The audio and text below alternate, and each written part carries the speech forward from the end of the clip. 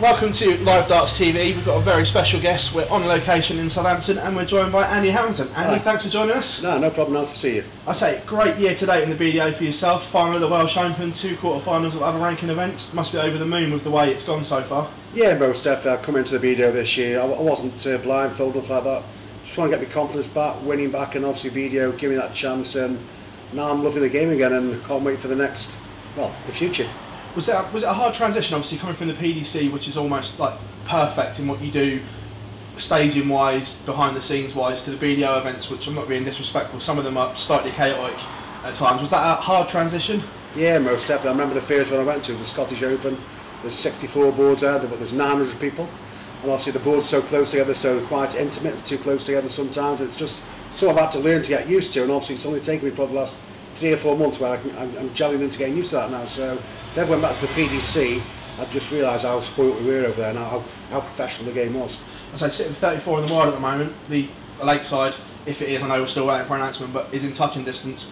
Was that a dream, or did you realistically think you could make it in the first year? No, my first attitude was I'll come in to play darts and just to try and get my confidence back and win a few games and just take it step by step. But obviously the last couple of months I've had good results and put me on that edge where I could be on the lakeside, but it isn't the be all and end all for me. But I'd love to get there. As a kid I watched it all my life, so I've been brought up and watching the lakeside, so to go there and play there it would be a dream come true to me.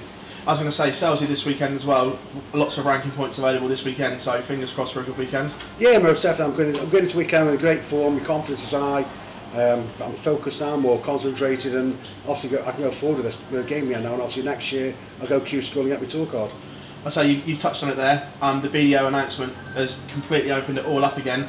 As a player, are you happy the announcement's there, that we're almost bringing darts back into one again, or trying to at least? Yeah, I think the game should be. Every dart player will tell you, every dart player just want to play darts or have the opportunity to play darts.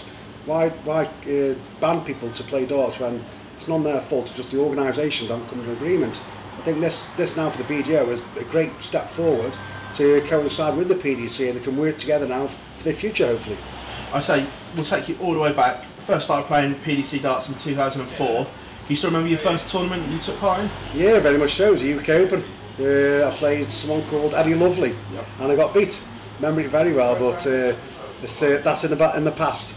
I say your best year to date, PDC, was 2012, World Finals and the semi-final of the Premier League.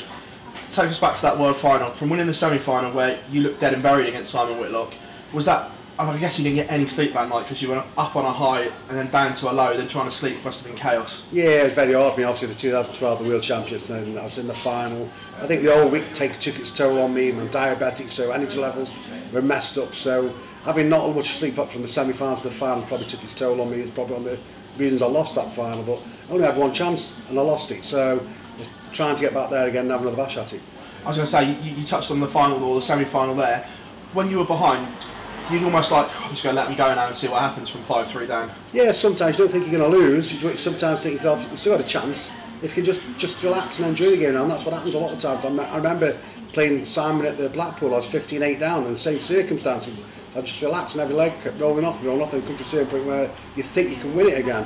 I never thought I was going to lose, but I never thought I was going to win, so I was in that dilemma in the middle there. From getting to the World Final, you obviously got a wild card into the Premier League.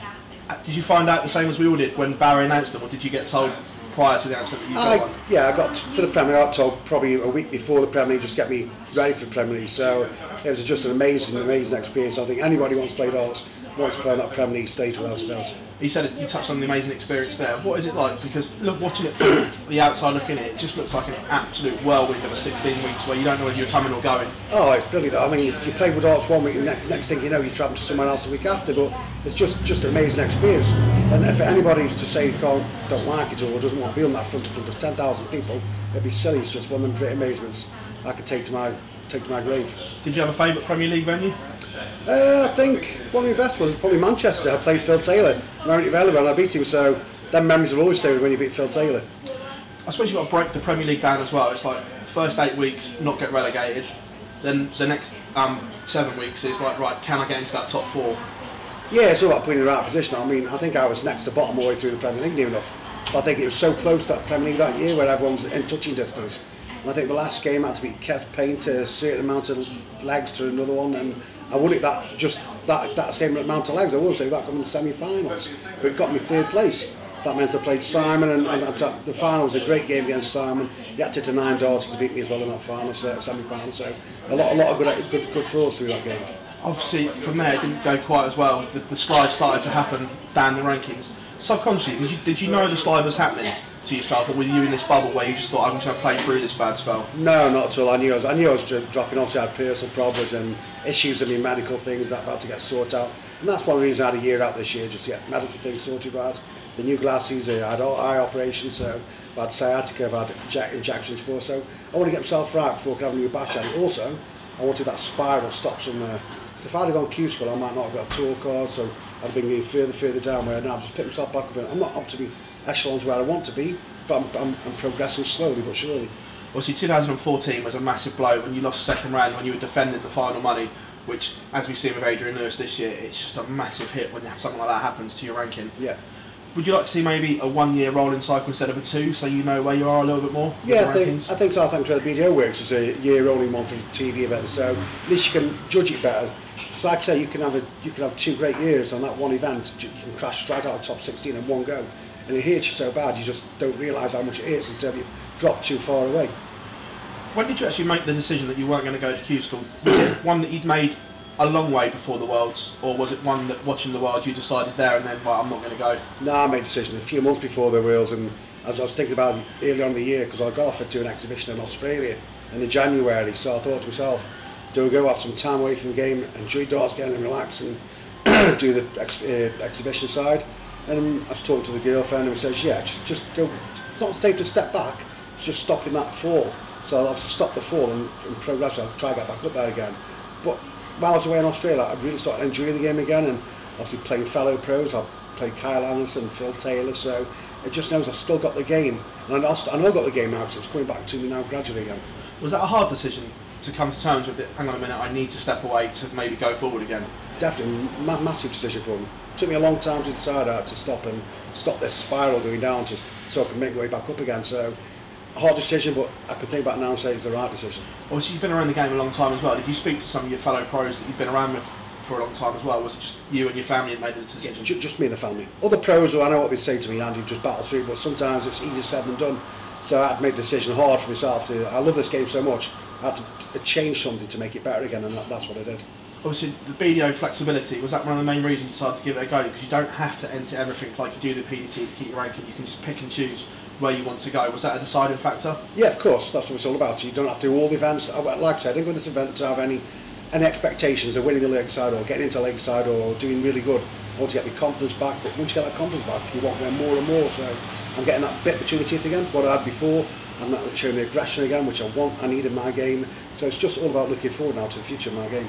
You touched on it and say, are you going to go to Q school in January? Yeah, most definitely up there in Q school and have another bash at tour card. I won't get a tour card again. I won't play the PDC again, and I won't compete again. Do you believe you can get back to in that top 10 in the world where you were for so long? Maybe not. I think the form's coming good now, and you get the consistency together, so it's about more practice. Maybe not get back to where I was, but I want to give that fighting chance. I think I can be. Many dart players obviously tweak their throws, equipment. Have you done much of that whilst you've been away, trying to find perfection with your throw and with your darts and your setup? I think what's happened then also before, when I was losing me confidence, I think I started not change, but just without knowing, my stance changed, so I started getting enclosed in myself, so I wasn't opening up. So now it's coming gradually where I'm opening my body up again now. So my arms really fully extended, and my back foot's right back, so I'm fully extended playing darts, and now I'm playing with probably a bit more pride and confidence in myself. Best case scenario, you go to, well, I'm guessing it's Wigan, because it normally is, and win your tour card. Worst case, would you then do the Challenge Tour and try and win your tour card that way? Because the way the Challenge Tour is going now, people can earn a very good living from that. Yeah, of course, that's the next option as well from the tour card. Go to the Challenge Tour, then obviously I can still do BDO events with the Challenge Tour. I can mix them both together now this ban's been lifted, so whatever comes, I'll have a good bash at either one or the other. Again, I touched on it earlier, you've been around the circuit a long time. Did you ever see darts going the way it has done now? We've got 2 strong PDC tours. Obviously we've got the BDO with some very good players, and that darts is in a very good place right now. Oh, without a doubt, the game with darts is just blown out of the water. No one expected the game to be where it is now, and obviously thanks to Barry Ian, who's led the forces to this position, and I think every dart player now is so proud of the PDC and what they've done for the game, so it's just a way forward, and obviously it's getting bigger and better all the time. Away from darts, have you enjoyed the break from it, where that relentless travel where you can spend more time with the family? Because we talk to a lot of players and family time is massively important. Have you enjoyed that aspect of it? I have, yeah, but the BDO side, there is more travelling. Obviously, more trips abroad, to Sweden, to Denmark, to Belgium, to Germany. So we're travelling a lot more overall, really, in a way. So I haven't really thought about the step away from having more family time. It's just a person just for darts. You said it's a sport you love. Have you still followed the PDC tour relentlessly, seeing who's done what since you've been away from it? Yeah, of course. I still love the darts, and I still want to be there. That's why I keep looking. I'm anxious to watch the game. I've watched all the TV games. I watch them all on TV because I know I've been there, and I still want to get back there again. The World Series as well has taken off. Barry's hinted there's going to be another event. We're now seeing record crowds in America, Australia, Asia, China. Would you like to be part of that again one day as well? Oh, most definitely. I was privileged to be a part of that one time, but it wasn't as big as it is now, the World Series. I got to go to Singapore, obviously Dubai. It's just a great place to go, and obviously now it's getting bigger and better. You have to have aspirations. I've got one of my aspirations to be back where I want to be again. I want to be in that top 10 where I can get there, but I'm not sure I can, but I've got that fighting ability to get there. Away from darts, how does Andy Hamilton relax? What do you like to do when you're like, the darts are in the cupboard, I don't want to see him for a while? What do you go and do? Yeah, well, obviously now we're back at home in Stoke-on-Trent. My brother's got a little bake shop there, so the famous thing in Staffordshire is oatcakes. Yep. So we're down there a few days a week helping him out, so it gets running obviously with my name. I don't want to brag about it, but my name goes a long way in the community where we are, and we get a lot of trade from it as well. So it's all about helping my brother out, and helps me relax, makes my brain active, and also I'm not lazy all the time, and obviously I practice. Then you touched on there about brain being lazy, and that maybe going back to doing a job part-time, does that refocus your mind as well? Hang on a minute, I don't want to do this, I want to be up there practicing. Oh, most definitely, it's hard work. I'm up at 5 o'clock in the morning making oatcakes, so to help my brother out, so I want to get back at darts. Darts is money to be made, and also it's my passion to get back there again. I love darts more than I love work, but I don't mind work. I'm a worker by trade, so I've done it in my life before, I'd do it again, but darts is my future. Also, I'm going to talk to you about the both World Championships coming up. Obviously, Glenn stayed with the BDO. Is he favourite for Lakeside again this year, do you think? Well, he's got to be. It's two times running he's won it, so he's got to be favourite again. But there's people who are there who can beat him, but I think sometimes when you get in a position where you keep winning all the time and people keep losing all the time, you get in that stalemate where you think, I can't beat him. But I'm in a different position at the moment because I don't fear anybody really, but I've just got to get Lakeside first before I can even look at winning a game there. That's when you touched on that, where you've played the very best in the PDC. You've got maybe a different mentality to some of the BDO lads that haven't played at that top level before. Yeah, most definitely. I think my experience will come in on stage where I probably play my best games on stage.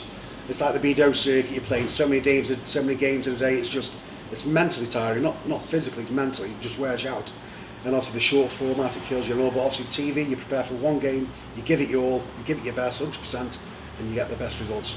And the PDC Worlds, Michael's obviously world number one, and world number one by a long way. Will go to Ali Pally as overwhelming favourite. Do you think he can make it 3 world titles, or do you think he may fall again like he did last year? I think he's got every chance to win another world championship, but also there's people there who can beat him. You Gary Anderson and obviously Rob Cross, and even Adrian Lucy turns up, and there's a few other players out there who can do it. It's all about how you feel, and it's how Michael goes into it. Sometimes he puts a lot of pressure on himself and thinks he should be winning them. Yeah, maybe he should, but sometimes relax a bit more and they'll come to you anyway if you're good enough. Touched on Gary Anderson as well, now joined the exclusive club of winning the PDC Triple Crown. Surely he now has to go down as a modern great. Oh, without doubt. I think in my eyes Gary's been a great to me anyhow. He's a great bloke, loves the game, great loser, great winner, loves the game and just loves everybody who treats him, who respects Gary. You get respect back off him. Andy, absolute pleasure. Wish you all the very best luck at Sargent this weekend, and hopefully we see you at Lakeside, and good luck at Keysville. Thanks very much. Cheers, Phil. Thank you very much. Cheers, buddy.